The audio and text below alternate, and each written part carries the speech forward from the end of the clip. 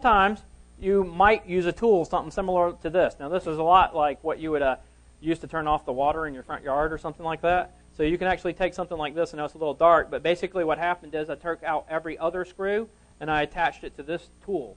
This tool is about $100, but you probably can find a couple of different ways to do this.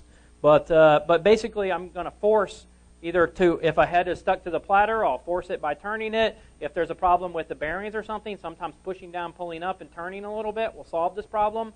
Sometimes even just, you have to be careful. You're going to stick a screwdriver in there because if it slips, you just, scored your platter and it's over. But there's other ways to deal with something like this that's a problem. So this is the bottom of the drive. And you can't get to the motor. This does not remove the motor. This isn't going to come out. It's part of the casing and the capstan. It looks a lot like this. So it's actually part of the whole device. So it's not something that you're going to just be able to like pop right through and deal with it and take out a motor and replace it and your platter still be aligned. You have a problem if you have to remove those platters. And if you have to take platters out to move them to another drive, if they are turned at all, they will not work again at all. They need to be aligned perfectly, so you have to remove them all at once. So it's a lot easier if you can deal with the motor before you actually go this far. So let's say that I take this. Now, the big thing here to watch is your spacing. So your spacing for this copper, the whole point is I'm going to do a trick. I'm going to take a Dremel or a drill, and I'm going to come through the bottom of the motor, and then I'm going to lubricate it. And the whole point is not to puncture it so you hit this copper. If you hit any of this, it's over. Or if you get metal and stuff stuck in there, you probably won't be able to get it back out again. So in this case, I use a really small drill, and I drilled a hole that just barely punctures the metal. And as soon as I've done this, now if you use a Dremel or something, you might be able to like sand it down till you get there. I've used it a couple different ways. It just takes a lot longer to do it with the Dremel. But so I know the alignment. When I'm holding the drive, I know where each of these breaks are. So I have a pretty good idea where I can puncture it and not hit copper. So you might want to look at another drive before you do this. And then I literally can put WD-40 or oil in there. Don't put much of it. Put a drop or two because it sometimes it can come out the other side and come out around the capstans and then get on the platter and then it ruins your heads and so on and so on. But you can put a drop or something in here and then the motor will actually come up and spin. So one of the other things too, if a motor does not work and you cannot figure out, if you've already gone through this, you've already dealt with the PCB board, you don't get firmware, you play with the motor's spinning fine, you turn it and it moves just perfectly fine. One thing you want to know is it my board that's a problem because the drive's not spinning up, or is it something else that's a problem? So is it the motor maybe? Maybe there's actually something wrong with the motor in that even though it turns fine, the motor still won't power up correctly. So you can take another board, you can take another drive, the exact same drive, or not even the exact same drive, just the same shape of the board itself. And over here you'll actually see this spot. This is the spot that the connector to the head assembly touches. This part right here that actually touches the motor is the same on pretty much all the drives. So if you got a 5400 RPM, they're pretty much the same as long as they line up in some fashion. What you want to do is you want to cover this. You want to cover this with a piece of paper or label or something so that it does not make contact if you do not have the same board. But you want to find out your motor's working. All you have to do is cover this, screw it back on, and then turn the power on and see if the motor actually spins. Most of the time that will work. There are some SCSI drives that have delay sets and stuff like that it won't work on, but for IDE drives, SATA drives, things like that, you can tell whether or not the motor will spin. In a lot of cases then you have a problem with your PCB board if it spins with the other board on, but doesn't spin with the bad board. So you'll know you'll be looking at some sort of a PCB board problem. This is basically what it looks like where the pins actually come through. All you have to do is cover that up. So you take the 4 screws off, you just want to make sure whatever board is connecting. And then sometimes I actually end up hardwiring it to another board. Now this one, the boards didn't match, so I actually hardwired the motor to another board.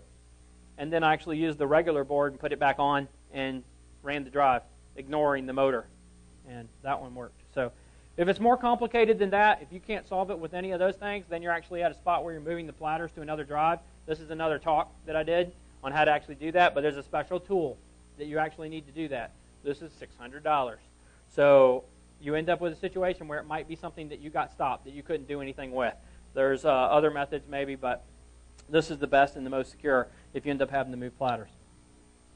So we've kind of gone through the basics of these components right here, phasers, the chips, the electronics are burnt, does it smell? And then some of the others are going to end up being, well, what if the motor is spinning? Does it sound correct? Does it spin at the appropriate speed? You can usually tell if you're getting a motor that spins at the appropriate speed. If it doesn't spin at the right speed, the head is not floating as high over the platters as it needs to be. So it might actually lock down, or it might scratch the platters. So let's talk about scraping sounds for a second. That sounds beautiful, doesn't it?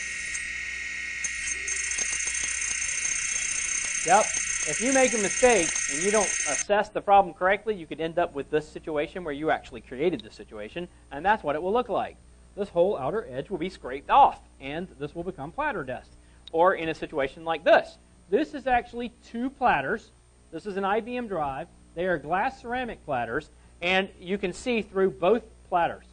This piece of paper is stuck below the bottom platter, and the heads have scraped off so much of the material you can see through the glass, and that you can actually see the pink below it on the bottom. What's that? Yeah, it's beautiful. It is beautiful. It becomes more artful when you take off the lid. This is the lid. And there's so much platter dust from some of these drives that actually comes off. It actually made an impression just from pushing the airflow back up with the dust that you can actually see the whole assembly. I mean, this is actually a beautiful piece of art. So you might want to frame it or something. A lot of people will ask too, though, what if you know, it's not obvious? What if it's not on the top of the platter and I can't see it? How do I know if a lower platter is scratched? In a lot of cases, this is a filter. On the side, on the edge of a drive, there would be a filter, like here. If a lower platter is scratched, in a lot of cases, this filter will look silver. It's supposed to be white. It's not white. It's silver. That's white. This is silver.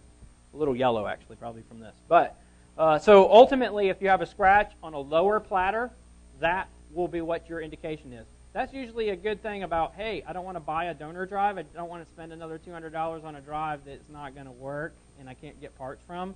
So that's usually a good sign there. There's a way to check this, though, to see if you've got platter dust or something is scratched ahead of time. So on the side of a drive, you guys recognize this? You guys seen this before? So this is basically, I believe this is all used at manufacturing time for head alignments and stuff like that. They can insert a tool and do the whole thing, and then they cover it up, and it says warranty void if you mess with me. So basically this piece of silver right here, if you peel it back, you'll notice these are the platters. This still can maintain pretty good air from a standpoint of not having to have a clean room or something like that, and you might be able to tell fairly easily whether or not you've got a scratch.